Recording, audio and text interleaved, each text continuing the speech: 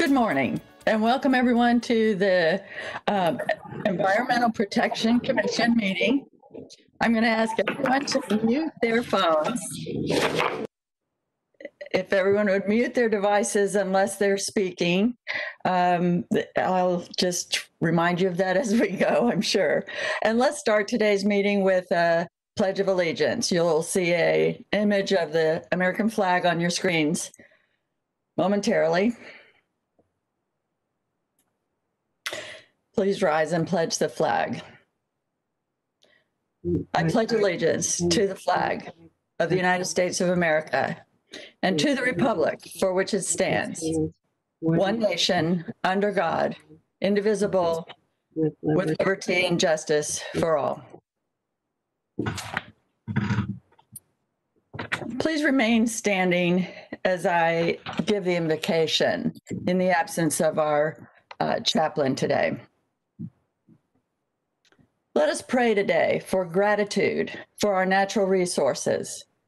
Let us pray for the wisdom and strength to be good stewards of our environment. This week, our community lost a wise and bold champion of our environment when Sierra Club Chair Kent Bailey passed away on Tuesday. He was a dear friend of mine, and I know several of the EPC staff and board members here today will personally miss his friendship as well. We will be organizing a formal celebration of his life for our next EPC meeting, and there will be other memorials for this great man. For today, let us consider how we can each carry on his legacy of environmental protection. Let us pray that his family finds comfort in the knowledge that Kent was greatly respected and dearly loved throughout our community, and he will be deeply missed. And let us simply hold him in our hearts for a moment of silence before we begin our meeting.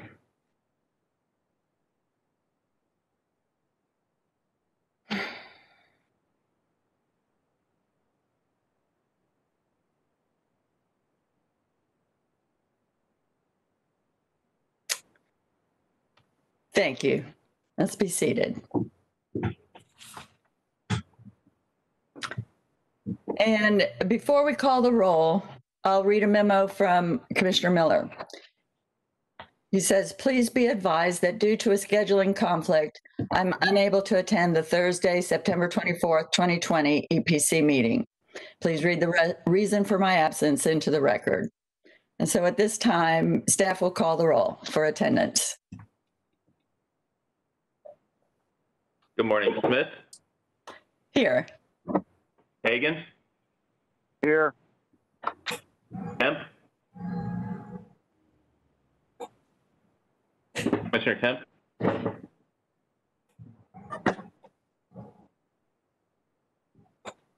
Here. Miller is absent. Merman? Can you hear me? Yes. Okay, thank you. Merman's here. Thank you. Overman? Here. White? Thank you. You have a quorum? Thank you. We'll turn to Ms. Doherty for any changes to the agenda. Commissioner, there are no changes to the agenda. Thank you. And we have no recognitions and proclamations today. And I'm advised we have no public comment. Is that correct? Ma'am, that is correct. So that takes us right to the consent agenda. Do I have a motion? Second. Commissioner Merman. Thank you. We have a motion to approve by Commissioner Merman, second by Commissioner Overman. Staff will call the roll call vote. Smith? Yes. Hagan? Yes. Kemp? Yes. Merman? Yes. Overman? Yes. White? Motion carried 5-0. Thank you. And that takes us to the regular agenda. Ms. Doherty, will you take us through the presentations? Thank you, Commissioner. Today we have two presentations, and I'm going to introduce Hushang Bustani, who is our Director of Waste. The first presentation will be on the MacDill Air Force Base and U.S. Fish and Wildlife Service Partnership. And the second one will be a Brownfield update, a Brownfield program update. And so I'm going to turn it over to Hushang Bustani to introduce our presenters. Thank you, Janet. Good morning, Commissioners. I'm Hushang Bustani, EPC staff.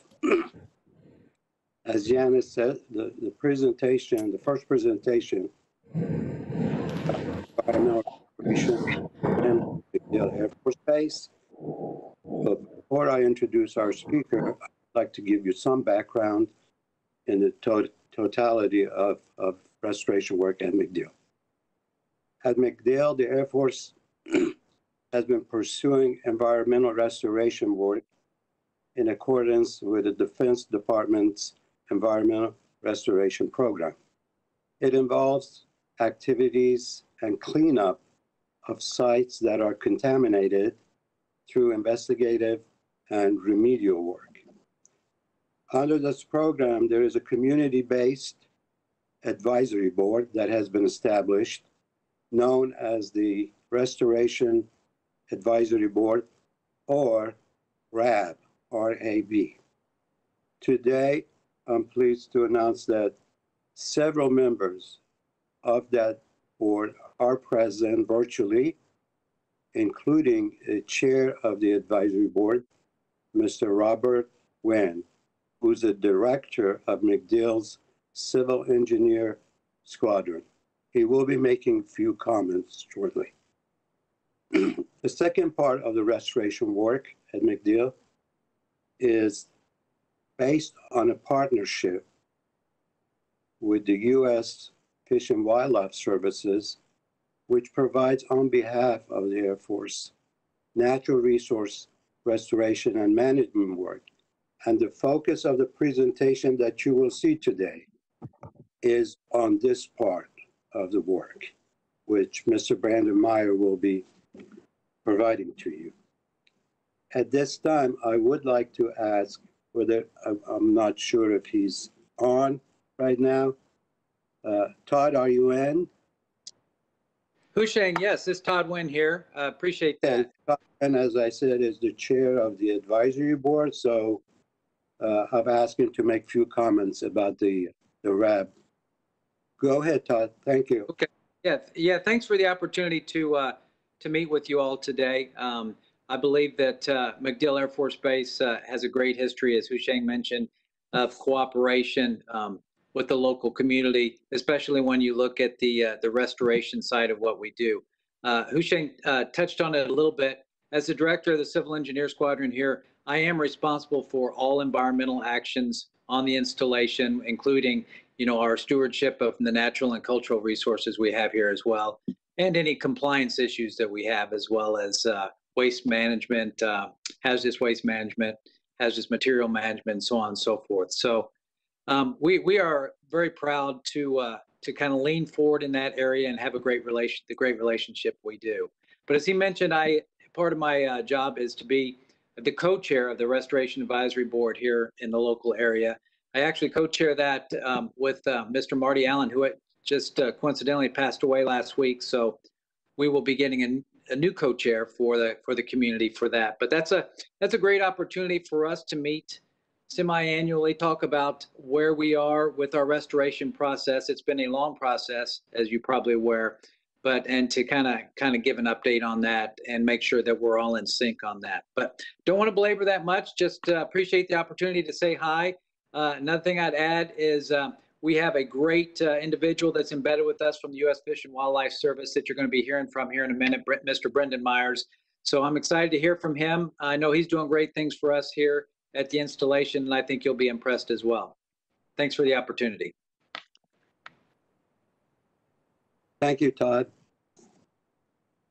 So now I have the pleasure of introducing our speaker. His name is Brandon Myers. He works for the U.S. Fish and Wildlife Service. He's a graduate of our own USF in biology.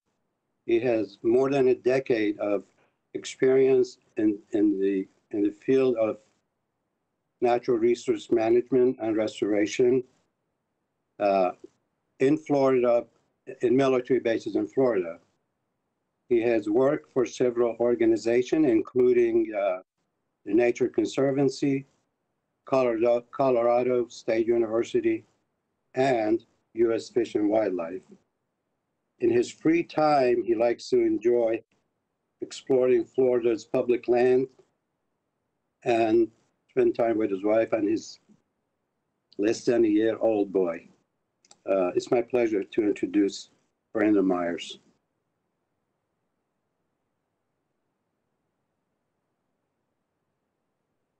Thank you, Mr. Bouchani. Just making sure that everybody can hear me, if I can get a nod or a yes.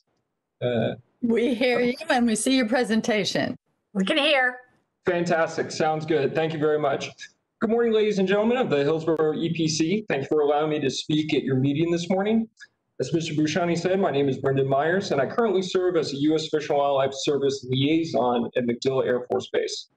I'm going to speak with you this morning about the Air Force U.S. Fish Service partnership in Florida, how that ties into natural resource management at MacDill, and the overall natural resource management at MacDill. Please feel free at any time during the presentation to ask questions, or you can save them for the end if there are any. This presentation can also be provided upon request after the meeting for future reference. So to begin, I've provided both the Air Force and U.S. Fish and Wildlife Service missions. Both of these missions coincide in several places throughout the state of Florida. Many Air Force installations need to actively manage their resources to continue to provide a sustainable and realistic military training environment and stay within a myriad of natural resource regulations. This can be accomplished through an ecosystem management approach that helps conserve fish, wildlife, and plants and their associated habitats. Air Force installations are under regulations per the CITES Act and the Endangered Species Act, where applicable, and routinely work with the service to maintain compliance with these regulations. The quote you see down here at the bottom is from the Florida Strategic Plan for Sustaining Military Readiness Through Conservation Partnerships, published in May 2016. And I think it succinctly combines both agencies' missions into one single statement. I'll refer to this plan several times throughout the presentation, and just for brevity, I'm just going to call it the Florida Strategic Plan. So here's an image from the Florida Strategic Plan. There are 8 Air Force installations throughout Florida, with the majority being located along the state's coastlines, with the exception being Avon Park Air Force Range in Central Florida, located along the Lake Wales Ridge, located here where my cursor is. There are several other military installations and the assets located throughout the state that are not discussed in the Florida Strategic Plan, and that includes naval installations and other military assets. I'm sure that we're all familiar with this location, but just to be sure, here is the location of MacDill Air Force Base on the southern end of the Inner Bay Peninsula, and it is one of 7 located along the coastline of Florida. The Air Force and U.S. Fish Service partnership started out of the U.S. Fish and Wildlife Service Vero Beach Field Office with the stationing of a consultation biologist at Avon Park Air Force Range. This position proved to be successful and is still stationed at Avon Park, but is now referred to as the liaison. In 2016, the Florida Strategic Plan was published. Work had continued between 2010 and 2016 to expand the program, with great interest in it from the Florida Panhandle out of the Panama City Field Office, due to the 3 installations located in the Florida Panhandle, and that's Hurlburt Field, Eglin Air Force Base, and Tyndall Air Force Base. In 2018, several positions were hired at other Air Force installations throughout the state, including MacDill Air Force Base. Several of these installations already had U.S. Fish and Wildlife personnel performing a myriad of threatened and endangered species work and data collection. So again, here's the picture from the Florida Strategic Plan, just to refresh our memory of the location of the installations.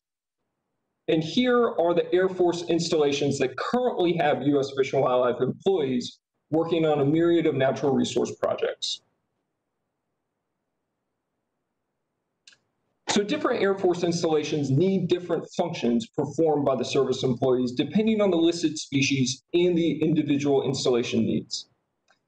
These range from data collection of threatened and endangered species, such as sea turtles and Florida scrub jays at Cape Canaveral Air Force Station, to several types of freshwater mussels at Eglin Air Force Base in the Panhandle. Service members also assist with conservation planning with the installation's Integrated Natural Resource Management Plan, or INRAM. The blue asterisks that you can see on this slide indicate several of the functions that the liaison performs at MacDill Air Force Base. Now, please note that this is not an all-inclusive list, but highlights some of the main areas that the service assists MacDill Air Force Base. Now let's start to dig down and focus on how the partnership functions at MacDill. Here is just a general aerial of MacDill Air Force Base with the base boundary highlighted in yellow. The large natural resource areas at MacDill are the mangrove forest located on the southern side of the base, the pine flatwoods and recreational areas located on the southeastern portion of the base, and the mangrove forest, pine flatwoods, and wetlands located on the western and northwestern side of the base. Overall at MacDill, there are over 1,500 acres of land managed as natural areas on the base. The MacDill Airfield, which is shown here in the center with the runway, is over 1,000 acres and is a mowed bahia grass field with a network of drainage ditches. If we keep looking at this image, we can also see some of the natural resource issues that the base faces. These include encroachment from new developments along the northern boundary of the installation, base developments, and military infrastructure construction against forested ecosystems in the south, creating wildland-urban interface, or WUI. And we can see that here.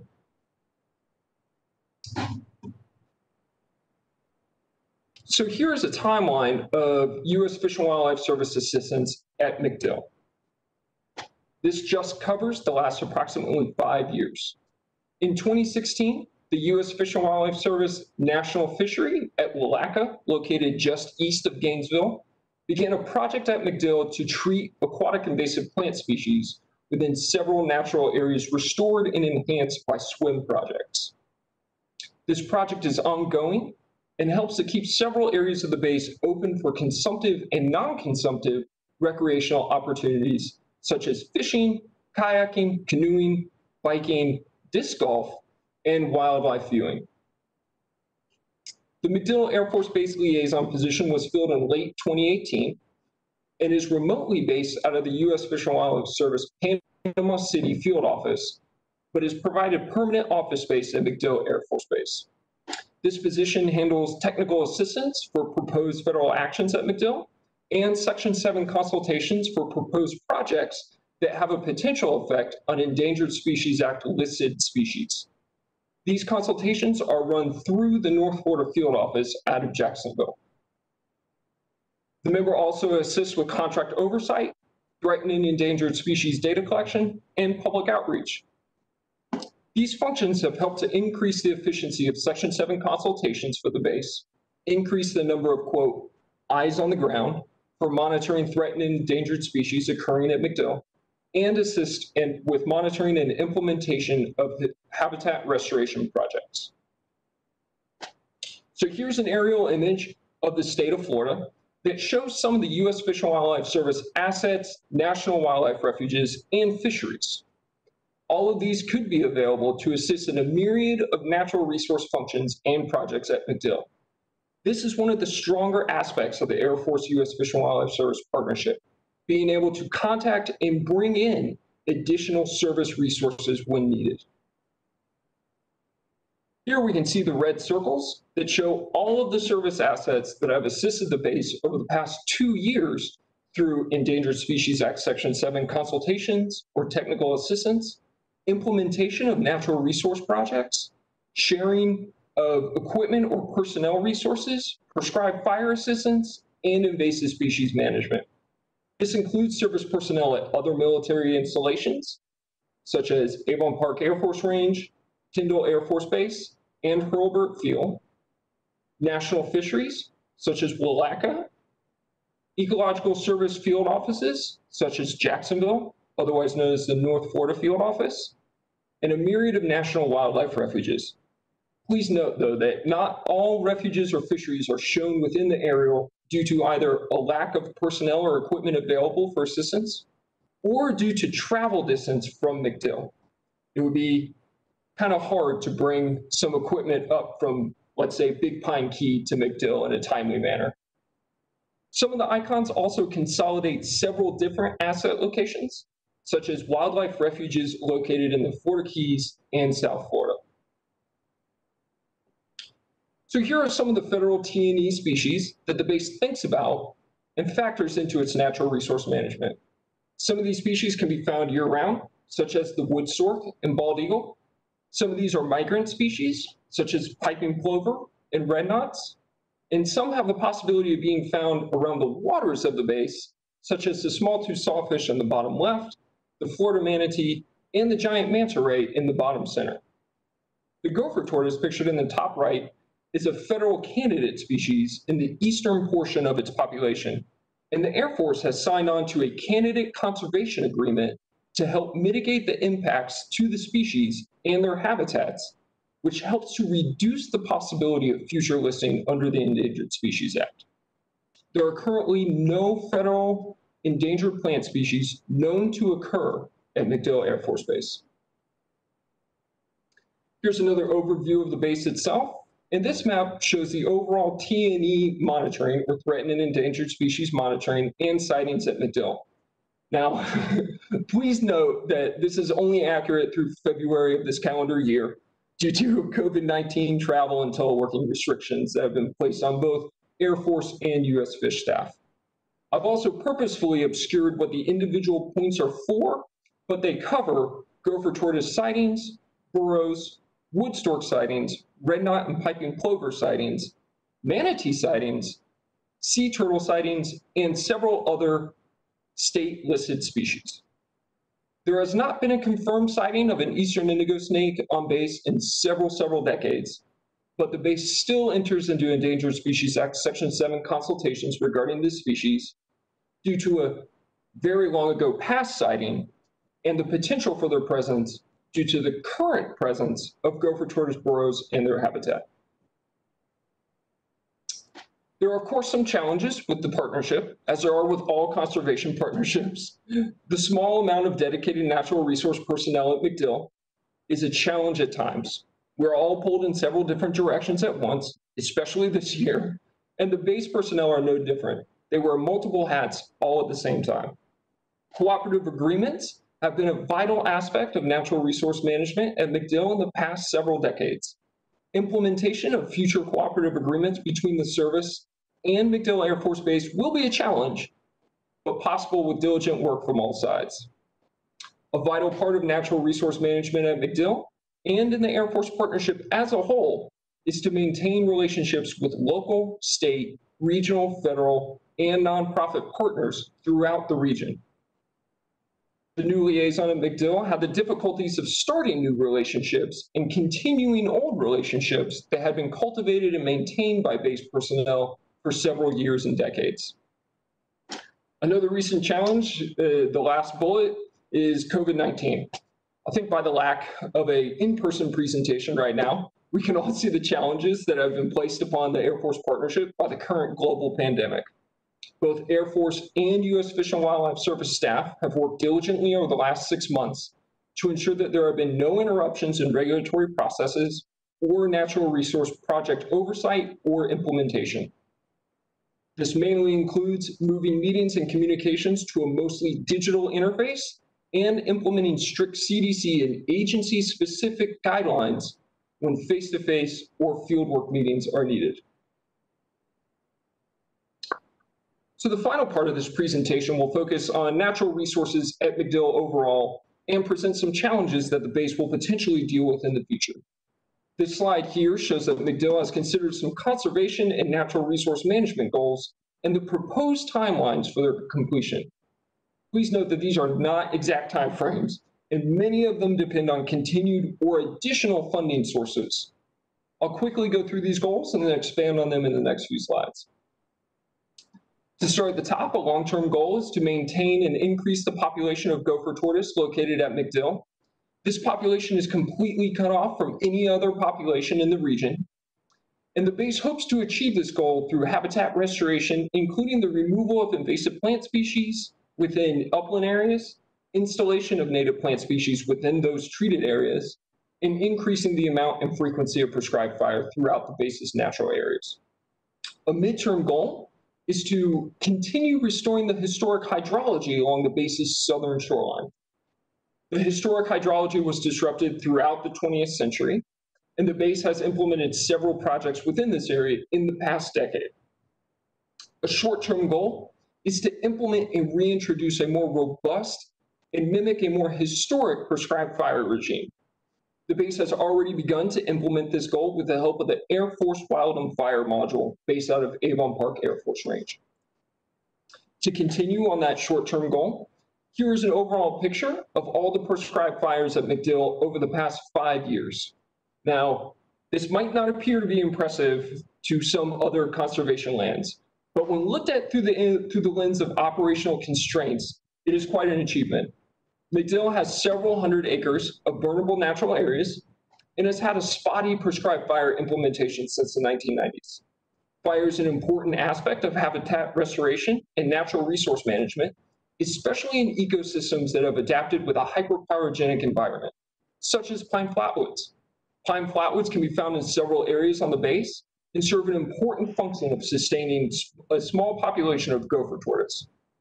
Implementing prescribed fire at the base is difficult due to military mission constraints overall, extensive wild and urban interface, and sensitive areas in South Tampa, such as clinics, schools, hospitals, elderly care facilities, among many more.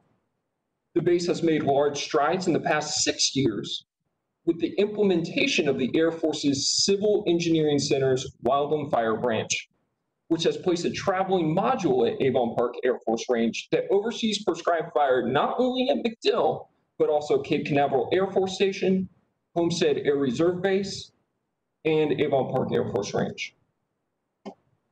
So everybody likes pictures of prescribed fire. So here are a few from burns conducted over the last 1.5 to 2 years. The picture in the upper right was conducted directly adjacent to the base's airfield. Where that picture was taken was standing on the south ramp. The picture in the left and bottom right were conducted on the north side of the runway, very close to the air traffic control center. And both of these burns were conducted in current and potential gopher tortoise habitat.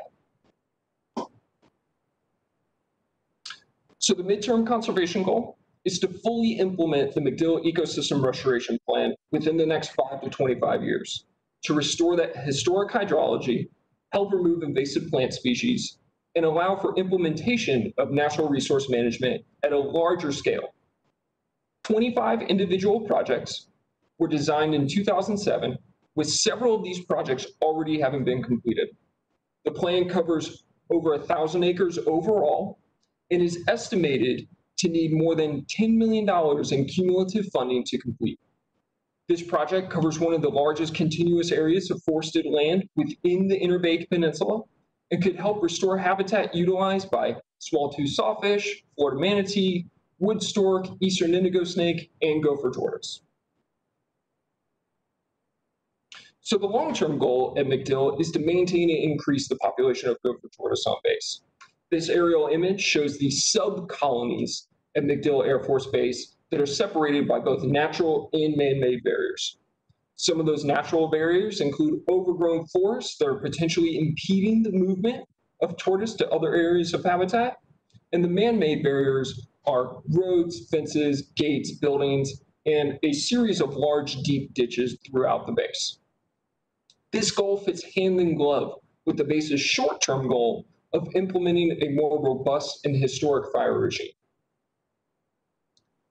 This picture shows the sign of potential recruitment and reproduction of gopher tortoise on base. This young gopher tortoise was captured on film in September of 2019 on base, though there have not been any studies conducted at MacDill regarding the recruitment or reproductive status of the gopher tortoise population. And the last population estimate in 2019 listed it at approximately 130 individuals. The past, present, and future natural resource work in MacDill would not be possible only by the Air Force and service staff. And the partners on this list provide invaluable assistance and guidance for the base's natural resource program. Highlights include both services, that's the U.S. Fish and Wildlife Service and the NOAA National Marine Fisheries Service, and Tampa Bay Watch, who have been integral to the construction of a living shoreline project along the southern and eastern portions of the base. The Hillsborough EPC, SwiftMud, and the U.S. Army Corps of Engineers provide invaluable assistance with permits and technical knowledge when applicable. The Tampa Bay Estuary Program provides technical assistance through journal articles, technical papers, workshops, and meetings. So on this last slide, I'm going to discuss some of the natural resource issues that pose risk to the military mission and species on base. There are always natural resource management issues on the horizon, as with any piece of conservation land. On the top left is the tricolored bat, which is a potential candidate species for federal listing on the Endangered Species Act, and the proposed federal listing of the eastern black rail in the upper right. Both of these pose additional natural resource management needs at MacDill. Additional regulatory consultation needs, under the Endangered Species Act might be needed if the potential listing of the above species goes through. Both of these species have potential habitat at MacDill, and the tricolor bat has been confirmed on base through acoustic monitoring projects. MacDill Air Force Base already factors the impacts to gopher tortoise into its consultations with the service, even though the eastern population is a candidate species and not officially on the endangered species list, but might be in the future. The following images are going to be taken from the NOAA Sea Level Rise Viewer and show a projected 1, 2, and 3 foot rise in sea level. This photo here is of the mean higher high water mark, and the light blue areas that you see are going to be new areas continually inundated by seawater, and the green shapes are low-lying areas that have an increased risk of flooding. So we can see even a potential 1 foot increase in sea level rise will have impacts to the installation by inundating several areas of recreational opportunities and some military infrastructure, as we can see here in the southern and southeastern portion of the base. A potential 2 foot rise in sea level will start to show impacts to the airfield and runway at MacDill itself. And we can see that on the western portion here of the runway and airfield. And a potential 3 foot rise in sea level would start to pose severe impacts to almost all areas of the base. We can see that in the housing area and at Bayshore Gate, and again on the runway and airfield. The Air Force and the Department of Defense overall are well aware of the potential impacts from climate change to natural resource and military infrastructure, and it is involved in their planning decision-making. Climate change is also factored into several different U.S. Fish and Wildlife Service decision-making processes as well, including the listing determinations for potential species on the threatened and endangered species list. So that's all I have. It ends kind of abruptly. I apologize for that. So my contact information is listed here. Go Bolts. And if you have any questions, please feel free to ask. Well, thank you very much for that presentation, Mr. Myers. I find it enchanting to think of these pockets of natural wildlife habitat being preserved right in the downtown Tampa area within a military installation. And I'm very impressed by the lengths that the military and the government are both going to to preserve these wildlife species, especially the ones that are facing threatened designations. You know, I'm interested in that gopher tortoise project. It's interesting to hear that you've got 130-ish tortoises preserved in this small space, but it's unconnected to any other habitat. We're always, of course, looking for connections in wildlife corridors, but these are isolated. And then even within the base, they're isolated into sub areas. Can you speak just a moment to the value of preserving even isolated populations and the long-term projections? I mean, do you expect this to be able to be maintained, or do you expect it to dwindle over time because the population is isolated? So to the last portion of your question, I'm not going to speak with any certainty or concreteness with that. I myself am not a gopher tortoise biologist, but it has recently been not determined, but put out through several journal articles and scientific papers that approximately 250 individuals is what's known as a minimum viable population, or MVP. Now that is under debate, as is most things with science, especially newer information as it comes along. And the importance of these gopher tortoises to MacDill is, you know, I'm unaware if you know about keystone species, which the gopher tortoise is sort of the poster child for keystone species, where if you manage this one species, you're managing not only that species, but also for several, in this case, 100 other species as well, just from the protection and rehabilitation and restoration of the habitat that they inhabit, especially here in Florida. Other military installations in Florida, of course, have gopher tortoise, but they have much more recent confirmed sightings of eastern indigo snakes and Florida scrub jays and red-cockaded woodpeckers, which all fall into the same keystone species aspect, which is why it's good to put energy into those species, because it then filters down to many other species. So I hope that answered your question. Very much, thank you. Okay. That's an excellent point, that keystone connection. I have been amazed at the life that is in Tampa Bay since I was a child, fishing seahorses up out of Tampa Bay, along with tiny cowfish and blowfish and pipefish that would float in with the seagrasses right into urban South Tampa seawalls, you know.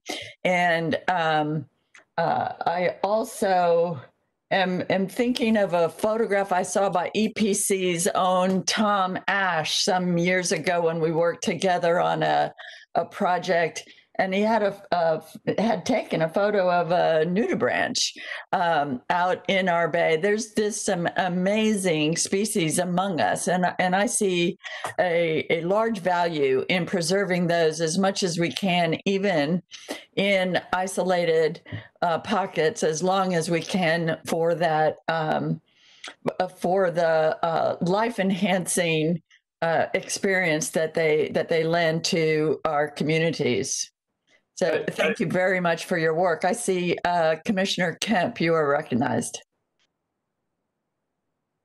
Thank you. I'm so pleased to have this wonderful biology lesson this morning, which I didn't quite anticipate, and that was very interesting. I was not familiar with the term keystone species, so that was great little education for me, or maybe a big education actually. That was very interesting, the questions. So I was taken. I know that the military throughout the country have been leaders in starting to address climate change and look at climate change issues, and have known that MacDill, of course, was very low-lying. It was interesting that it does abruptly end as first there's 1 foot of sea level, 2 feet of sea level, and then 3 feet of sea level. And then that's the end of the presentation. So I am very, very curious what, as we move forward, do we have anticipated dates for this kind of inundation, and what it will be the response or possible responses, and as to how we can preserve MacDill? So I'm in a slightly tricky position with that question. I am a U.S. Fish and Wildlife Service employee, so I cannot speak to what the base is going to decide to do. The base and the Air Force and the Department of Defense as a whole factor in climate change into their decision-making processes, not only in natural resource management, but also cultural and their National Environmental Protection Act decision-making policy, and several other different aspects. And they have been doing that now for several decades, actually. It goes back to prior to the year 2000. I am hesitant to put any sort of timeline on it because there are a myriad of models and new information is coming in all the time. I will say that it is good that the base is aware of it and knows about it, and it is factored into their planning as well. In terms of the natural resource management side of it, it from the services side, it starts to fall into how do you just mitigate for it, because it's coming. It's just don't know the certain degree to it, don't know the certain timeline for it, so you mitigate for that. And that's different at every Air Force installation, not only in Florida, but throughout the country as well. You know, other installations that don't deal with sea level rise, but deal with a dramatic increase in precipitation or huge fluxes and temperature changes, or violent storms like we saw this summer that came through Iowa and decimated some large areas of land, of agricultural land out there.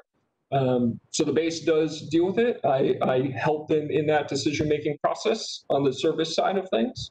So it's a tricky question to be asked. I appreciate you asking it. Yeah. You'll have to forgive me. As I was looking through this, I kind of forgot that you were presenting the fish from the Fish and Wildlife Service. I was just, thinking purely MacDill when I asked. So thanks for giving the information you could give with regards to that.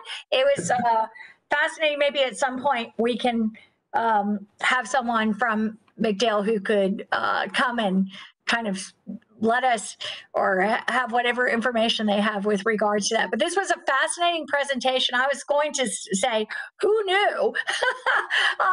Was going to be my initial response that we had all these. I didn't even realize the acreage. I think you said at the beginning 1,500 acres of the land, the kind of wildlife or gopher tortoise habitat land, those kinds of things, and even the runway, 1,000 acres. That's really it's that big piece of land, a peninsula down there in South Tampa. But I never thought of it in terms of that massive amount of acreage. So this was very good. Thank you very much. Thank you. I appreciate it. And we have a question from Commissioner Overman. You're recognized. Thank you, Chair. Thank you, Mr. Myers, for providing us with a great amount of information. I being the liaison to MacDill, I've toured the base several times, had an opportunity to understand some of its concerns. And as you said earlier, while our sea level rise is a big issue, on the base side, the encroachment is also, I think, one of the biggest issues that the base is concerned about, just from the base operations side rather than fish and wildlife side. But it does matter when it comes to environmental impact of the base itself on the neighborhoods that are encroaching and what needs to be placed there. So planning the growth and the placement of buildings long term does fall into a great relationship that I'm glad you have, with the base and the planning of the base in terms of where structures go and how they could be potentially spaced or placed in a way that doesn't interfere with the environmental and the wildlife that is natural to the habitat of the base. As a alumni of Maryland University, and my mascot is a terrapin, I am a big fan of gophers, so turtles. And I'm glad to see that you have a good population there. It is concerning about the isolation of them, however. And given their average life expectancies around 40 years or so, is there a plan for introducing outside of its isolation population? I live in the middle of Tampa, and believe it or not, there's, next door notices, hi, there's a gopher turtle going down the street. Somebody needs to come find it. Frequently along the river, there are gopher turtle sightings or tortoise sightings. And obviously, up in the wetlands, up in the northwest corner of our county. So has there been a consideration of making sure that there is a diversity of genetics for that isolated population on the base in order to keep it healthy and strong? So that's a great question. And so, yes, the big concern when you're below that minimum viable population is genetic bottlenecking that shows these recessive genes and sterility and some other issues that they have. Boyd Hill Nature Preserve in St. Pete is dealing with a very similar issue that MacDill is dealing with as well, a population below the MVP, minimum viable population size. There have been meetings between the service, the base, and Boyd Hill regarding that. There is a professor out of Eckerd College that is very interested in that, and he's working with Egmont Key, which is overseen by the service, to potentially look at some areas of interest that might help the base. The reason I ask the question is that frequently when a development has been approved in, Hillsborough County and other counties, there is an environmental survey of wildlife in an area, and when gopher tortoises are found, the developers cringe, and environmentalists do too, and the wildlife folks do too, and that may be a source of productive mitigation to relocate those very healthy tortoises that happen to be in an unfortunate place that might cause them, to be put at risk. But given the development has been approved, and give that as an opportunity to relocate and regenerate the tribe of tortoises that you have in your area. Yeah, so to sort of tag on to that, sort of flipping it in the opposite direction, not bringing tortoises to MacDill, but Eglin Air Force Base in the Panhandle, which is over 450,000 acres, and then shares a border with Hurlburt Field as well, is actually designated as the Air Force's gopher tortoise recipient site. And they are in the process or have just gotten approval for the recipient to be several thousand tortoise from around the southeast. So that is a avenue that the base could take if decided upon. But to dig down more on your question, there hasn't been anything concrete about bringing more tortoise on. And the base during their planning factors very heavily how construction and development will impact the natural areas, and by extension, gopher tortoise and potentially eastern indigo snake in that. So it is factored in there. It is factored in there, and there have been small discussions about it. Okay, excellent. Thank you very much for your presentation. I appreciate it. Thank you. Thank you. And just a quick question that was brought to mind by Commissioner Overman's comments.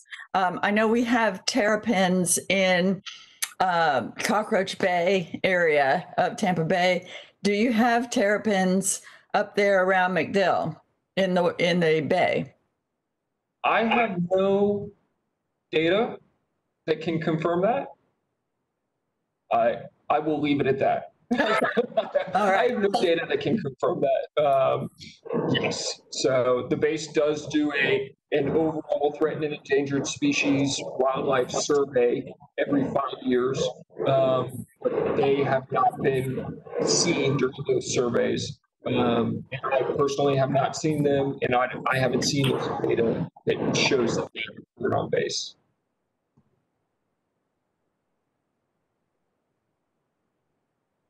I appreciate. Oh, there we go. I was going to say, I think you're on. I think you're on mute. There you go. There we go. Such is our life nowadays. Thank you again. I really appreciate it. Thank you. Thank you. And that takes us to our next presentation. Ms. Doherty, will you introduce this? Thank you, Commissioner. And before Brendan Myers steps off, I just wanted to thank him personally. I met him a year ago. That was a great presentation. The astronomical numbers, he mentioned 450,000 acres at Eglin Air Force Base, but I'll get that number for our next meeting of all the state installations. It's phenomenal, the amount of acreage that is under Air Force purview and conservation. And we could give a whole separate presentation just on the living shoreline, that restoration project that occurred there at MacDill Air Force Base. But with that, I'm going to thank Brendan. We met a year ago, and he has a new bundle of joy that turns 1 year tomorrow. So thank you, Brendan. And with that, I'll turn it over to Hushang Bustani. Thank you. I also want to thank Brendan and Todd for the report. I do want to give a special recognition to the coordinator for the Restoration Advisory Board, Tish Matty, and her assistant, Christy Snyder. Without their help, it would be difficult for us to bring you this report, so thank you. Our next presentation is a general overview of the Brownfield program statewide, with emphasis on an annual report that DEP submits to the legislature, plus 5 Hillsborough County sites that are included in the report. So Allison Amram, who is EPC's Brownfields coordinator for the last 5 years, will be making a presentation. Allison has a master's degree in geology from University of West Virginia. She's also a registered professional geologist in Florida. We've had her with us 5 years, and we could not be happier with her contributions. So with that, Allison. Thank you, Hushang. I'm going to share the presentation now. So let me know if you see it. There you are. There we go. Okay, all set. All right. Well, thank you very much, Hushang. And good morning, commissioners. My name is Allison Amram. I'm a geologist, as Hushang said, with EPC, and I coordinate the EPC's Brownfield program in Hillsborough County.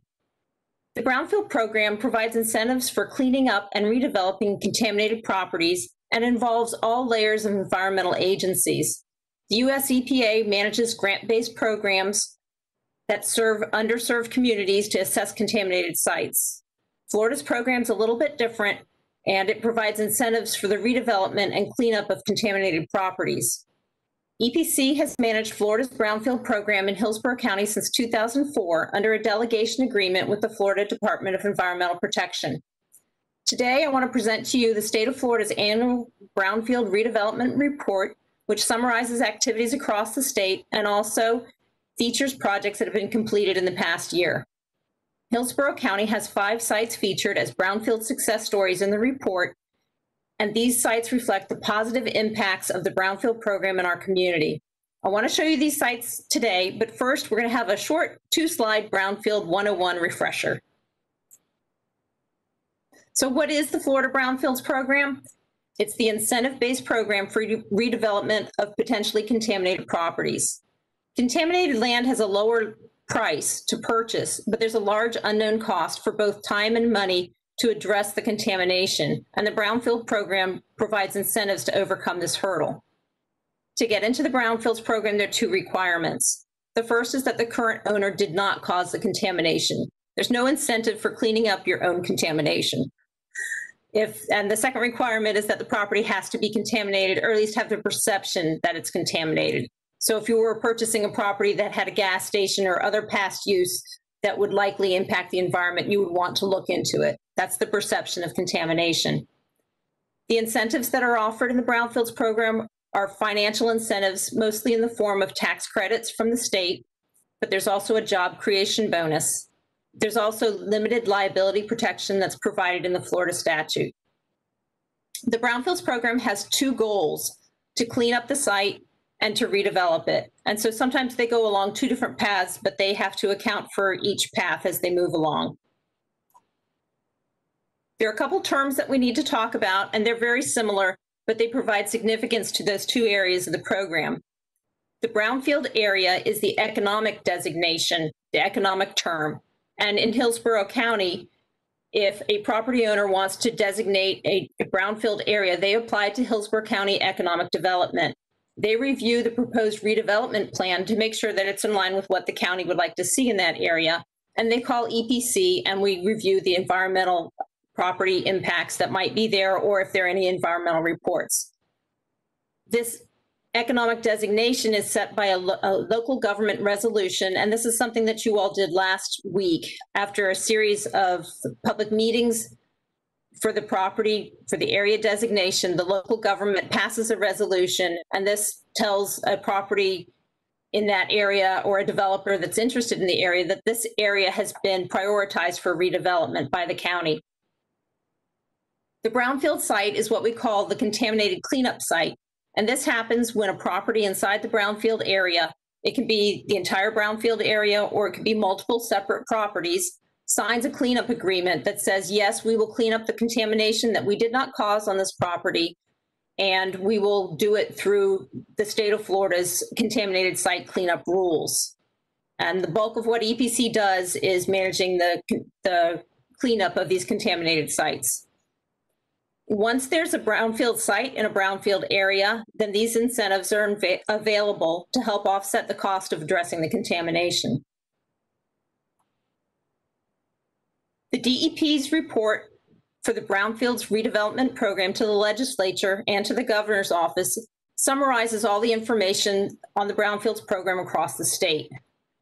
This report is based on information that's in their DEP's database. So as part of EPC's delegation, we upload all of our Brownfield information onto the state's database so that all the Brownfield data is accessible in one place. The DEP's report, in turn, can help with planning for the next fiscal year. So we're going to first look at the summary statistics from this report, and then we're going to look at the 5 sites that are featured as Brownfield success stories. And you'll hear terms like the site is closed or completed, and that means that the environmental investigation is completed. So there's completed, and then there's redeveloped, the economic and the cleanup. The 5 sites in Florida are the Mendocino property in Ruskin, the Hudson Nursery, the former Hudson Nursery on North Dale Mabry, the former Tampa High Lie in South Tampa, the Madison Street Park in downtown Tampa and the Gordeau Amera Steel property in Orient Park. Hillsborough County has 67 of the state's 387 sites. That's more than any other county in Florida. And all total, it's about 17% of the brownfield sites in Florida. One of the things you can see from the summary statistics is that Hillsborough County has the same amount of brownfield sites coming in as they have statewide completion or cleanup orders going out. So that's a really good metric to see that we're keeping up with closing sites. Another nice thing I like about this report is it summarizes the incentive use in Florida. And the projected capital investment is provided by the Department of Economic Opportunity. And they projected that in 2019, these brownfield sites in Florida contributed $527 million into the capital investment. The Department of Revenue tracks new and direct and indirect jobs. And in 2019, they projected that almost 1,400 jobs were created by brownfield properties. The voluntary cleanup tax credit is a tax credit that's issued on your Florida corporate income tax.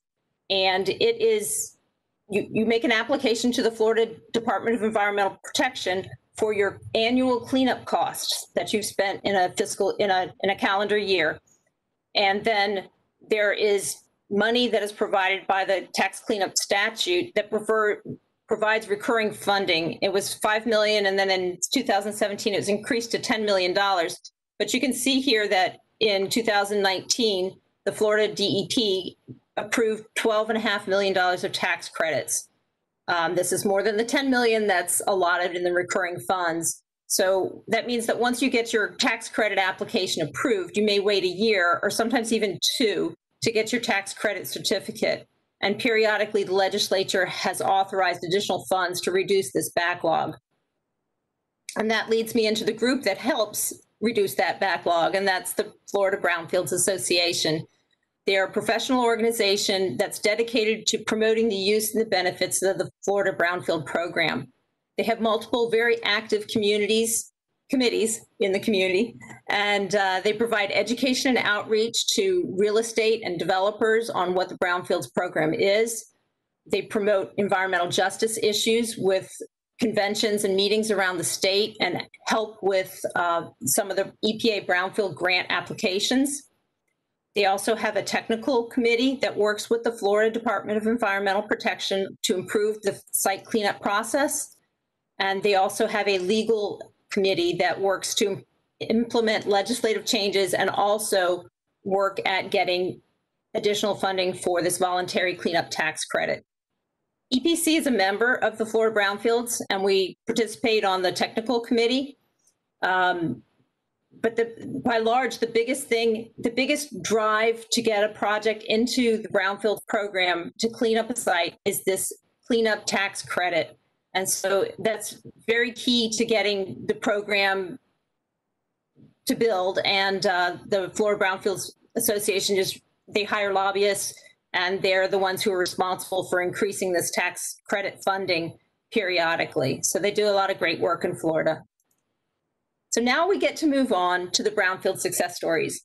And I'm sure this photo is familiar to you all. This is the former Tampa Armature site on the Hillsborough River, just north of downtown. And this was redeveloped a few years ago under the Brownfields program. And they also cleaned up their site too. The first site is the Mendocino Brownfield site. This is 49 acres in Ruskin. And the site was used for commercial fish culture for 50 years. The site was assessed, but there were no impacts found. So this is a first for me. And construction is underway now for 2 new medical manufacturing buildings with future plans for a daycare and a plant nursery. This is going to create 100 jobs in Ruskin. The former Hudson Nursery was 10 acres along Northdale Mabry. This was a landmark on Northdale Mabry for 40 years. And environmental impacts from pesticide use were cleaned up, and then the property was broken into 4 commercial lots along Northdale Mabry. And these were created into different restaurants. There were 3 parcels that created into restaurants, and one that is a strip center that has an Glass World retail store. And these redevelopments were estimated to create approximately 100 full-time and 150 part-time jobs. And the former Tampa High-Lie site is 13 acres in South Tampa, south of Gandy. And before this site was the Tampa High-Lie, it was used as a solid waste disposal area. Recently, the solid waste was removed from the site and the area was redeveloped safely as a multifamily housing development with 300 apartments and townhomes. And it is estimated that this new development will create 6 new property management and maintenance jobs. The Madison Street Park is a narrow, slightly less than an acre of land along Madison Street Park. It's in downtown Tampa, and this was formerly used as part of a rail line, and there were also petroleum equipment repair businesses. The city of Tampa has been trying to increase the amount of open space and parks for the people who live downtown. You can see a high rise in the back here, but they created a new park. They removed the soils, they cleaned it up, and they created both large and small dog park area. And they have a recreational area for people too. There's a playground and multi-use courts, open lawn, shade pavilions. So this is really a nice improvement in the quality of life to live in a high rise, but still have the open space that's very close and accessible for you and your pets. The Gordeau Ameristeel property is approximately 30 acres in Orient Park, and this brownfield site has been managed by the Florida Department of Environmental Protection. This site was formerly a steel mill, which stopped operations in 1997, and the environmental cleanup began as an enforcement action with the Florida Department of Environmental Protection. They went into the Brownfields program in 2006 when a new owner took control of the property, and the site contamination is now managed, and the area is being divided into multiple parcels for redevelopment. As you can see, some of these parcels are for sale, and some lots are developed and some are advertised for someone to come and redevelop the property. One of the things I like to show you periodically is the impact on property values from the start of the brownfield site cleanup to the current day, to show you the value of the land after redevelopment. The Madison Street Park has increased in property value approximately $500,000. The Mendocino property went from being former fish farms to a manufacturing facility. It's under construction, so I would expect that this $1 million addition would go up once it becomes operational. The Hudson Nursery properties have gone up approximately $4 million. And the South Tampa High-Lie was formerly just a vacant piece of land, and now they have the 300 homes, and that's gone up more than $35 million. The Gordeau Ameristeel properties are currently valued at about $4 million, but as it redevelops, we expect that property value to increase as well.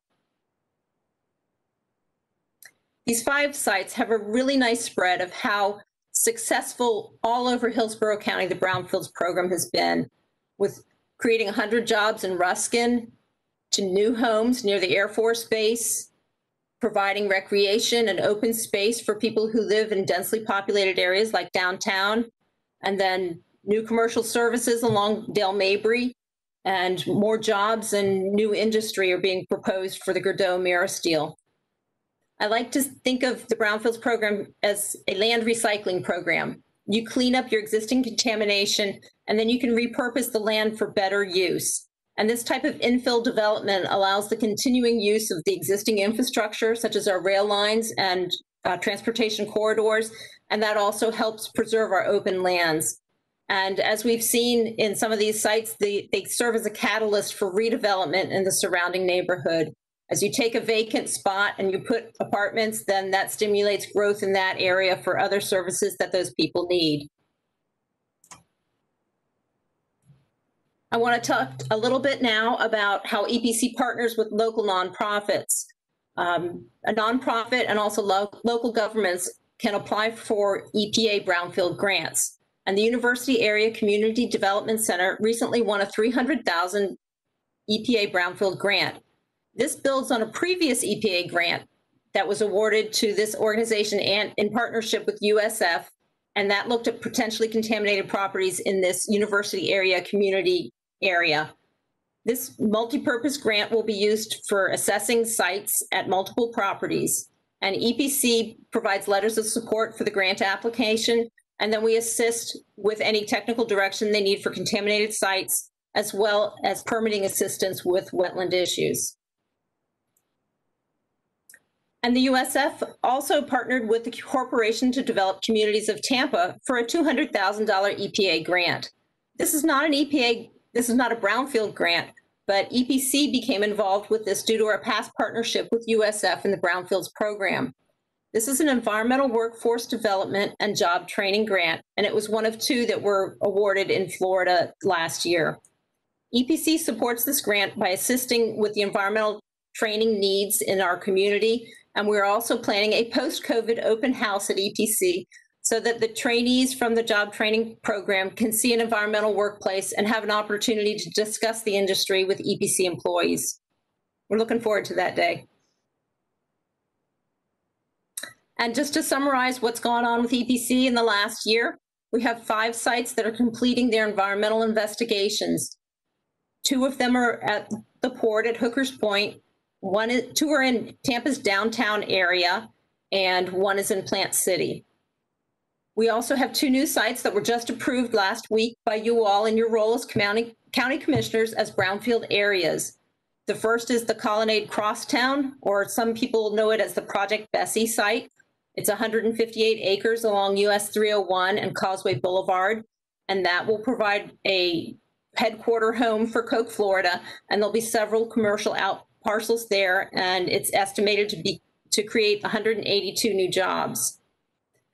You also approved a brownfield area for American 17, and they are redeveloping 10.5 acres along South 50th Street as a Class 3 solid waste recycling and transfer facility, and also an auto recycling facility that will create 27 new jobs.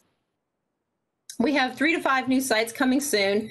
As development goes, things move really fast and then they slow down, and you never quite know when they're actually going to happen. But we have serious inquiry and brownfield area applications going on and draft BISRAs with several new sites. And so we're looking forward to bringing new programs in as we're getting some of the old programs closed out too, some of the old sites. So I know we covered a lot, but if you would like to learn more about the Brownfields program, please give me a call. And these photos this is a close-up of the Cortona Apartments, and this is the inaugural plaque at the Madison Street Park. So I'm happy to take any questions you might have at this time. Thank you. Thank you very much. Board members, do you have any questions or comments? I have a quick question. What was the pollution that needed cleaning up at the High Life, Ronton? They had solid waste disposed there. So they pulled all the solid waste out and they brought in clean fill to construct the property. And right now they're monitoring the groundwater to see what the impacts were, because you couldn't really tell, you got an indication of what was there when all the waste was there, but once you remove that, things improve. And so they're in a phase now where they're watching the groundwater to see things improve. But they're all hooked up to city water and no one uses the groundwater on that parcel. There's a restriction on that. Thank you. It's a very timely presentation. I'm glad we got this today because we've had, as you say, a couple of these on our last county commission agenda, and we had a couple more, it seems to me, just a few weeks ago. And then, as you noted, we have some in the pipeline to come to us fairly soon. So it's really great to understand this. And I was, as I went over this agenda, was just learning that Hillsborough County has 67 brownfield sites, the most of any county in Florida. Yes. It's coming up soon. We are 59. We're very, very lucky in our county to have such close monitoring and ability to figure out, which sites are appropriate and which sites and exactly how to take them through this process by having our own Environmental Protection Commission here to really assure us that the mitigation is being done properly and in a way that benefits our county, and also to have our own EDC, Economic Development Department that vets the sites in the first place and makes sure that these projects are going to be what our county wants in these spots. So I think we have a very good, well-oiled machine to be able to get the most out of this program. I do see a couple of other commissioners in the queue. Commissioner Overman, you're recognized. Thank you. Allison, thank you very, very much for your report. As the chair of Affordable Housing Advisory Board, and then we have a dire need for affordable housing. One of the barriers is the capital stack necessary to get that financing done. And as we look at the way we infill and develop along our transit corridors, what I noticed in your presentation is that along our rail lines or in those areas where industry previously thrived, but we have some blighted areas in the center of the city as a consequence of some different types of industries. I'm thinking of Florida Avenue, where there's, the car lot lane forever. Having these programs and having the Brownfield program and the tax credits available are critical to our short and long-term goals for economic redevelopment of urban areas that are impacted by brownfields. And so I am thrilled to see that, not that we have that many areas, but thrilled to see that the Brownfield program and the tax credit program can not only be tapped, but also that there are partnerships with our nonprofits and financing agencies to help finance those tax credits when there is a delay in the funding. So there's lots of tools available to help redevelop these areas that are ripe for redevelopment. And it's so critically important that those areas are identified in order to make sure that if we are building affordable housing, we're building it on safe soil where kids will play and areas are recreation, as well as, buildings being built on them that might cause a problem long term. So thank you very much for this presentation and the program, so that all of our commissioners have a clear understanding of how valuable this program is and how important it is to our long-term growth plans. So thank you very much for the presentation. Well, thank you very much for your comment. That brings one thing to mind that I didn't mention, and that is there are tax credits for affordable housing if they are adjacent to a brownfield site, because you can't build affordable housing over any property that's contaminated. But if it is adjacent to a contaminated site that's being cleaned up, then there are tax credits. They come as a tax refund on your sales, your building materials sales tax gets refunded. So it's one of the things that's offered. Just make it even sweeter. Yeah, that's really good to know. Thank you. Commissioner Kemp, you're recognized. Thank you. Great presentation. Good to learn so much. I was curious. I know that you said it was the highlight was a solid waste site, but what about Hudson Nursery as well as the Pebble Creek Golf Course? The Hudson Nursery was, they operated as a plant nursery, so they used pesticides to keep them from, attacking the plants, and they had some other like machine shop, some petroleum compounds that were found. So that was the contamination there, and they managed their soils. and they monitored the groundwater, and they had one area that had some groundwater contamination, but it was just in one well, it wasn't moving. So they've restricted the groundwater in that area. The other site was, you said Hudson and Pebble Creek Golf Course. Pebble Creek Golf Course. I haven't seen much on the Pebble Creek Golf Course yet. They're applying for a brownfield area. We've had discussions. They have contamination also from pesticide use. And the pesticides generally show arsenic contamination, and some of the pesticides that are like dieldrin and some others. But they are coming in saying that they manage the golf course at a time after those pesticides were not allowed to be used. And they're providing legal affidavits saying that we did not use this product. We've owned and operated this course at this point. And I believe their golf course is not doing very well. And so they want to redevelop it as something else that will put that land to better use instead of just running the business down. But that's an upcoming project that we'll be looking at. The reason I ask is because so many golf courses, and I thought you were going to say with Hudson Nursery, I wondered if it was the pesticides and chemicals that were used. And with golf courses transitioning in many places, that's why I was curious as to that. Another curiosity I have is with regards to gas stations, because I can see a future in a few decades where I hope that our gas stations will all be disappearing and will be 100% electric. So I was wondering about our gas station sites. Is it standard? Because you said also the perception of pollution as well as pollution. I know that often there is a leaky tank or some gas or oil contamination. Will that be that every site has that, or how what we should expect with those sites? I'm just curious. So you're asking about how we will be able to manage redevelopment at gas station sites? Yeah. Are they typically, do they typically fall into brownfields just almost automatically, or? Not in Florida.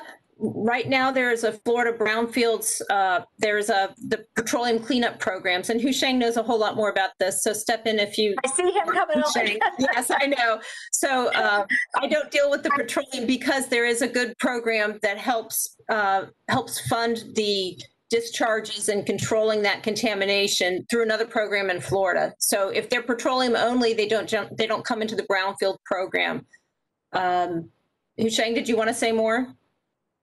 Yes, please. Commissioner, we have a program known as the Petroleum Cleanup Program. It's under contract with DEP. The legislature has established and set aside a fund dedicated to cleaning up of leaking storage tank, fuel tanks. And it's been around since 1987. And we have been administering that program here in Hillsborough County since 87. Those contaminations are identified, then assigned, and they'll go through similar process to brownfields in terms of cleanup. First, they're investigated, and then staff works with owners, contractors, consulting firms. There are about 2,500 of them. That's not an exact number, but it's around that we've had identified in Hillsborough County. Wow. Close to 1,600 or 1,700 of them have been cleaned up. But again, as anything else, and recent facilities are very much protective of leakage because most everything in gas stations is now double lined with detective system and detection systems and what have you. But most of the contamination are from the days prior to the creation and promulgation of regulations. We also have another program which strictly works with these facilities to make sure that they adhere to regulations and minimizes the leakage of future contamination. So that has been an effective program, and that's that's what happens with fuel facilities.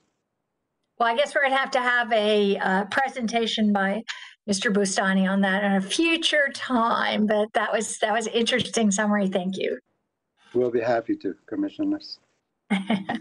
Thank you. And I see no further hands in the queue. Thank you very much, Ms. Amram, for this presentation. As you see, it's been very informative for us and in a timely, at a very timely point. Thank you. Thank you very much.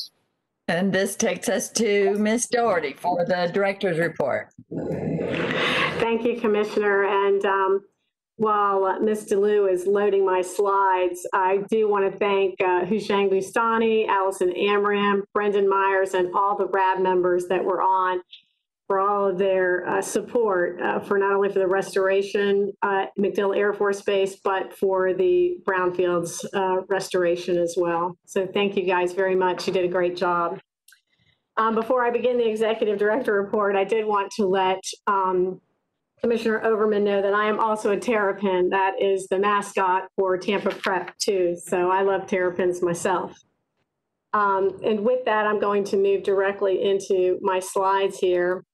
It is with great sadness that EPC has lost a dear friend and environmental advocate. Commissioner Smith was referencing him today in her opening remarks with the passing of Kent Bailey on September 22nd. He was a longtime contributing member of our environmental feedback group and SEAC. And he joined us for our meeting of the environmental feedback group last month. He was always willing and able to share his valuable insights into the environmental challenges faced by our county. And he was also very thorough and he would collect data and give that data freely to not only the media, but environmental agencies as ourselves. He will be greatly missed, and we offer our sincerest condolences to his family for their loss, as well as Commissioner Smith's remarks this morning.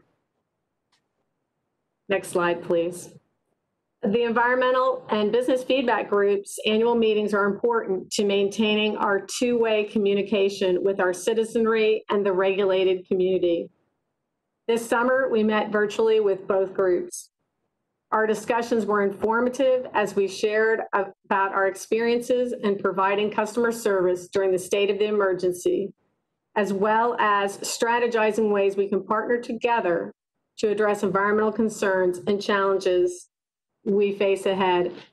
And this slide is a list of the environmental feedback group members. Next slide, please. This is the list of the business feedback group. It was well attended. I wanted to point out that one of our longtime members, Paul Carpinoni, is retiring from TECO, and we wish him the best. We discussed new nominations for the business feedback group, but a lot of our discussions for both of these feedback groups were about legislative updates regarding environmental issues, our air attainment status. A lot of them had questions about what the air quality was during the beginning months of COVID, near road air monitoring site and mobile source impacts, the Monroe station near I-275, ELAP projects, and septic tank issues and needs in South County and in areas where groundwater tables were high. Jan Smith, with many of you know, was very concerned about contamination from septic and new housing being built on lakes in the northern end of the district of the county. Next slide, please. The Hillsborough Solar Co-op has been going strong, and they have nearly reached their membership goal for the following the final information session last Thursday. And I was part of the second co-op, and I do have solar, and I highly recommend it. The co-op closes to new members on October 16th, and anyone that is interested in joining may visit the website at www.solarunitedneighbors.org/Hillsborough. Can I just? Yes. Woohoo, woohoo. That's it. I'm just really thrilled. Yeah, it's great. I think that's our third one. So we've been highly successful. The Florida Public Service Commission, the PSC, also met on Thursday to discuss last Thursday to discuss the state's net metering policy. Florida is one of 47 states that has a net energy metering policy that allows solar homeowners to receive a credit for electricity sent back to the grid. The PSC has received over 16,000 emails regarding this issue. It does not appear that the Commission will take immediate action to initiate rulemaking, but this may be considered at a future date.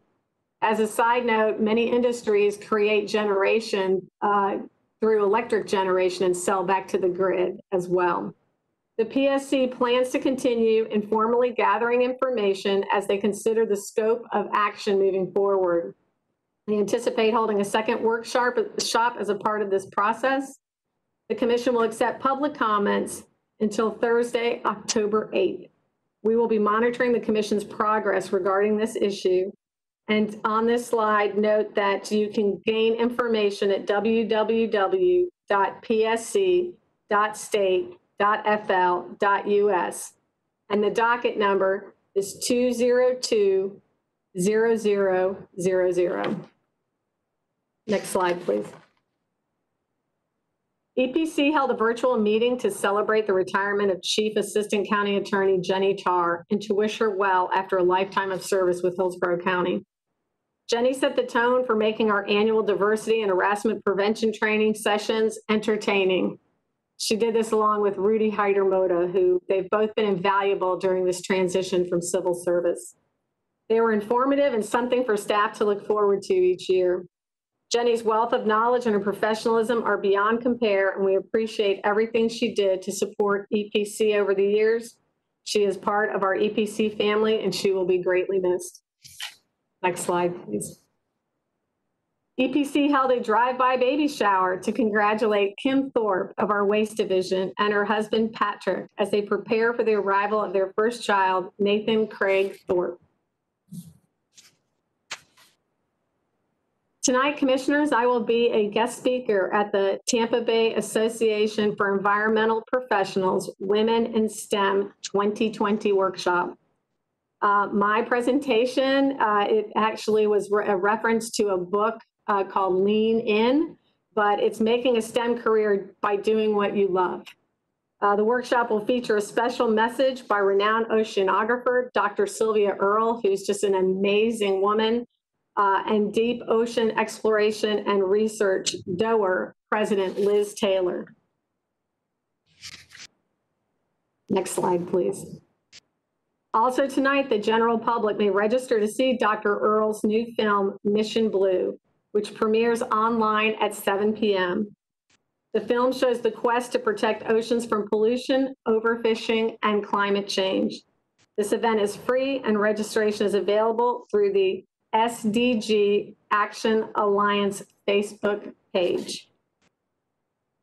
Next slide, please. And finally, Commissioners, I will be presenting the 2020 annual report at our next scheduled commission meeting on October 15th, and that will be our last meeting for 2020. This year's theme is adapting to our new environment. And with that, that concludes my remarks, unless you have any questions. Thank you so much, Janet. I don't see any questions or comments, but I just want to say your presentations, your director's report every month show the great depth and breadth of the work that our EPC covers and that you personally manage and oversee, and all the extracurricular activities as well. I'm always so proud of our county having our own Environmental Protection Commission here and the good work that we do. Thank you so much, Commissioner. That means a lot. And that is the end of the reports and presentations and action items for today. Is there any suggestion of future agenda items that anyone wants to bring forward at this time? If not, you can always, of course, contact Ms. Doherty and make suggestions directly. Seeing no further discussion from the board members or staff, I think this brings us to adjourning the meeting. Thanks, Ms. Doherty. Thanks to everyone. Thank you, commissioners. Have a great day and stay safe. See you, everybody. Thank you very much. Bye.